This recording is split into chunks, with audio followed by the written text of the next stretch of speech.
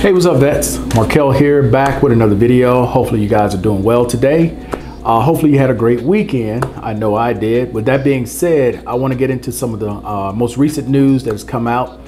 I want to start with the PACT Act screenings, which start tomorrow, November 8th. And basically the screening is just going to consist of them asking you questions, where you serve, when did you serve, things of that nature, to find out if you were actually involved in some of the areas that they know of. There's going to be a lot more added, but the ones that they know of right now where you may have been exposed to whatever it may be. You may be suffering right now from an illness that was caused from something that was exposed during whatever campaign you were on when they were burning equipment, because I know I've seen a ton of stuff burn, but the areas I was in are not listed right now. I'm sure at some point in the future they will be.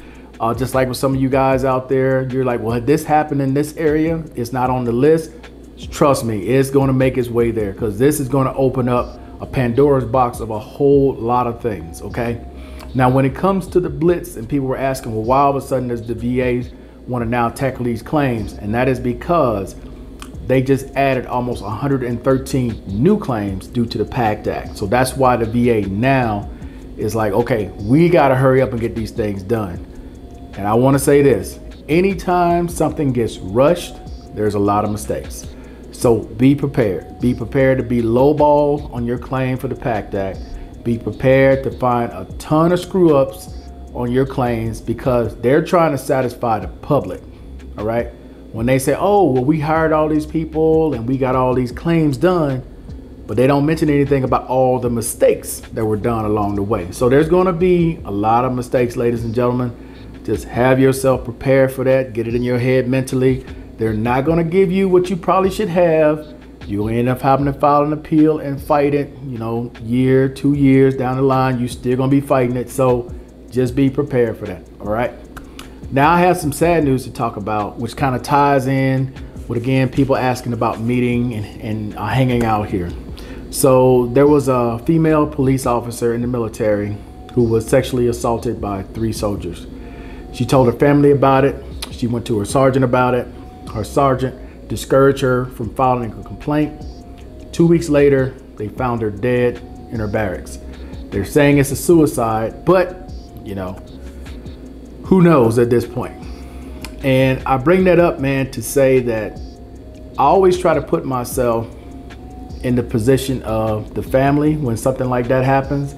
And what if that was your child, your sister, your aunt, your cousin? How would you feel, right? And I tie that into people wanting to meet here. And again, I've been through this and I've talked about this before in the past. And I know there's been a lot of subscribers who recently subscribed to the channel. And I want to say this. If your sole purpose of coming here or trying to meet me is just so you can talk about women, try to hook up with all these different women here, you're talking to the wrong person. That's not what I'm about. You know, I did a lot of dumb things when I was young. I did a lot of dumb things 5 or 6 years ago, okay? Especially in the Dominican Republic. You know, I had that period in my life, dude, where I was just following the trend and doing a lot of the dumb things that these people are doing now. And I say they're dumb because I did it. I was stupid enough to do it myself. But being here, being around people, learning how people actually live, learning how their struggles really are and why they do what they do, I just can't be a part of that. I can't. I might have started out that way, but as you live in these countries, you learn, you grow, you hopefully get better as a person, which I try every day to be. And there's no way I can condone the way people behave when they come here and try to exploit these young women as often as they can. So for me, if that's why you're coming, and that's why I tell people I'm not interested in meeting anyone, especially you new subscribers who subscribing to the channel, you may see me with my friends, okay? There's a huge difference between friends and actually someone I'm seeing.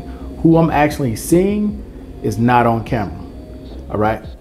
The people that you see are people who want to be on the video. They want to hang out. They want to show their family things that they may be doing. But is nowhere near the situations that you see on some of these other channels. So don't mistake me and what I do for other channels that are here.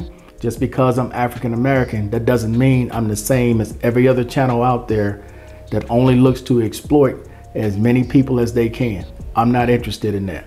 All right. If you coming here and you're trying to hang out or meet me or whatever, you want to talk about, the visa situation, you want to talk about possibly getting yourself a place to stay, cool. Anything outside of that, where you talking